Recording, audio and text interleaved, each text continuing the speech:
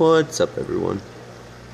Just wanted to shoot a quick video of the auction finds. Here's the black crystal shrimp. There's 5 of them in here.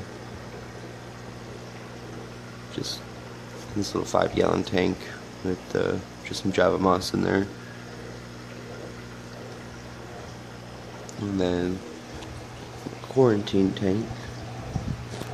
Have all of my auction finds. This is pretty funny. German blue rams are already digging their hole and fighting. Really cool fish. Then those are the rainbow shiners.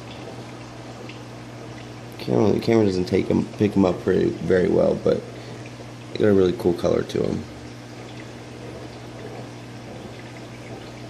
And those are the blue tetras.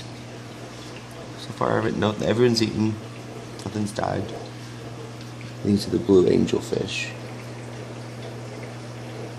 Really small, but once they grow out, they'll be good. This is that 90-gallon tank. Just kind of cycling it, letting it work itself out. A wet dry filtration on it.